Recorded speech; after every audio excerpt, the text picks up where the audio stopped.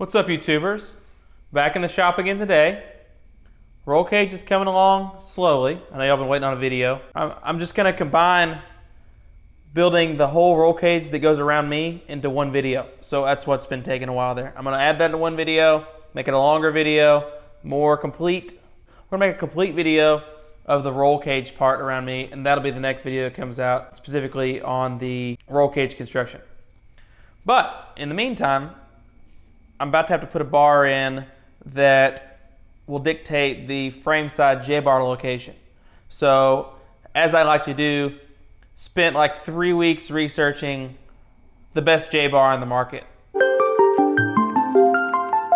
I looked at the I-beam style ones, the ones that are like machined billet. We gotta run a steel one unmodified, but like the machined billet steel ones that are shaped like an I-beam. Those are okay, but I think they're too weak in the front to back direction. Don't like that. They're also really heavy. Then there are the ones that have like 12 bends in them, like the Weir's one. Piece of shit, wouldn't run that one. There's just, 100 different ones. Let me show you. This right here, best J-bar on the market.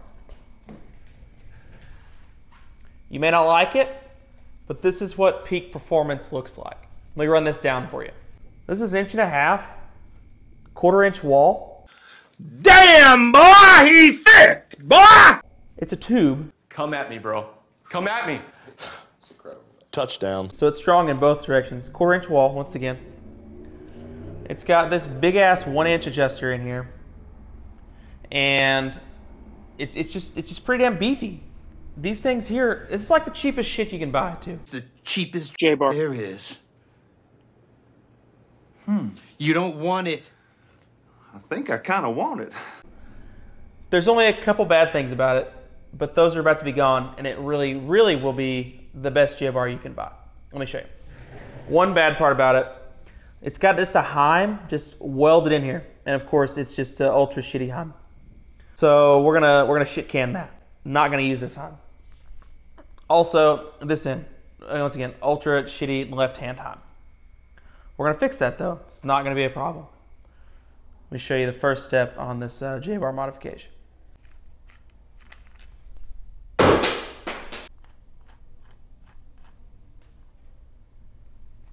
Right there. Rod end supply. Nylafiber, Messerschmitt style, Heim. Fix that. Next modification. Rod end supply, Nylafiber, monoball in a monoball holder. I will provide the part numbers for all 3 of these items in the description. With those things, we're gonna have a good Heim on this end, good Heim on this end. Strong bar in the middle. It is actually adjustable, but not like super adjustable. Like I don't need it to be able to change like 10 inches of length. This will be the best J-bar on the market. Let's build it. First order of business, we gotta remove this Heim. See, it's just a female Heim welded up in the tube. A lot of them do that. I don't know why, probably just because it's cheap. We're gonna cut that off.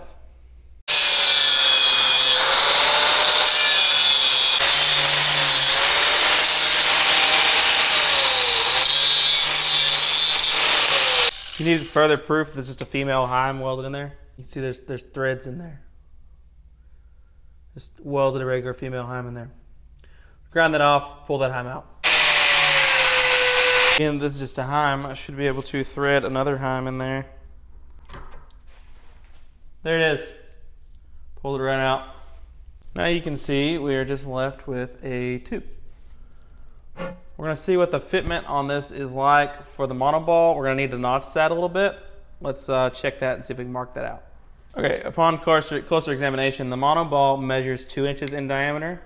I don't have a 2-inch hole saw for my notcher, but actually, let's just notch it for 1 3/4 inches, which will be like close enough, and then we can touch it up some more with the grinder. That's what we're gonna do. We'll do 1 3/4 inches, and then just touch it up to be 2 inch. Okay, we need this notch to be perpendicular with the tube, straight up. So we're gonna zero our angle finder on here. Zeroed. Need this to read flat, and I'm really close because I'm really good.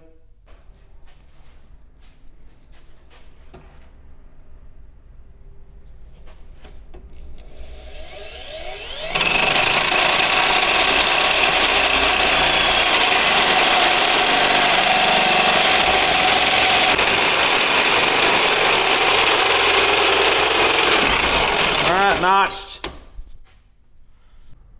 Tube is notched. You can see that it's still not a perfect fit, but it is not that far off. I'm gonna grind that, edges of that, make that better.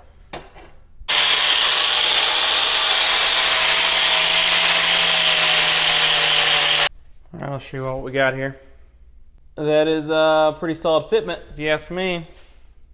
The bar is a little bit wider than our deal, but that will be okay. I'm gonna weld it all the way up around there.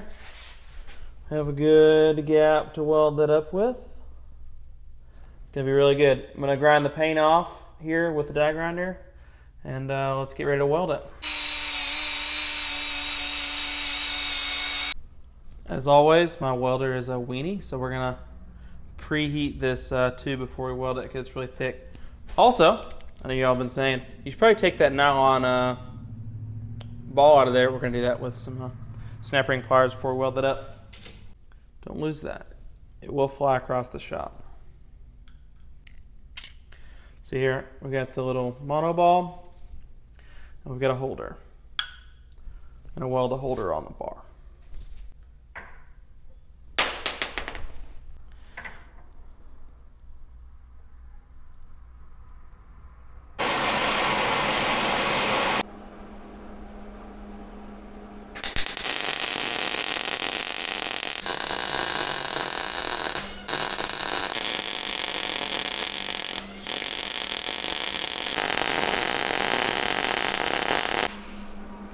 This weld does not look fantastic, so we're going to grind down a little bit. I'll get back with you.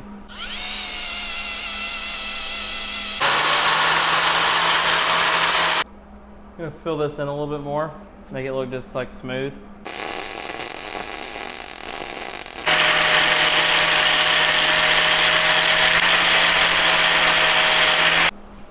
Now at this point you may ask, are you a pretty good welder or a pretty good grinder? And I will answer, I am way better with the grinder than I am a welder. I'm gonna run a bead across this again, and no one but you guys is gonna know that I didn't just weld this great the first time.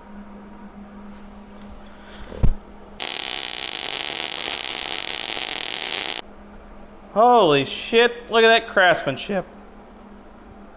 See, it looks really nice now. That's how you do it. And we caught the rag on fire. This is why pay attention in the shop. Can't be catching things on fire. All right, we got a mono ball welded on our J-bar, and that there is the ultimate J-bar. Let's shoot it with some black. All right, guys, there you have it. All right, guys, there you have it. Best J-bar on the market, guaranteed. This whole thing all together with the Heims is like 150 bucks, something like that. Yeah, cheaper than a lot of them you can buy. In my opinion, much better. Okay, now that we have the ultimate J-bar built, gonna build a little something extra that I just thought of. You ever wonder, like, is my J-bar bent? I don't know, I can't really tell. Because there always is some kind of an organic bend. Can't really tell. We're gonna build an angle gauge to check your J-bar really fast. So like between races, you don't wanna pull it all the way off. We're gonna build a little angle checker.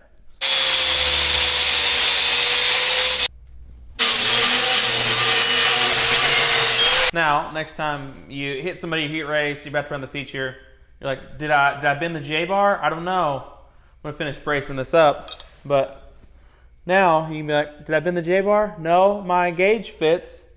J-bar isn't bent. Yeah, that's smart thinking right there, isn't it? Genius. There we have it. Is my J-bar bent? I don't want to take it off. Nope, not bent. All right, guys. Thanks for watching me build the ultimate J-bar. Best one you can or can't, I guess, buy. I'll leave a complete parts list for what it takes to put this together in the description. Feel free to take my notes. Tell everybody that you buy these parts from that I sent you, especially Rod End Supply. Thank you, Rod End Supply, for supporting the number 92 in 2023. Really appreciate it. You guys truly build the best Heims, and I'm glad to have them on my car. Thanks for watching this video. Tune in next time.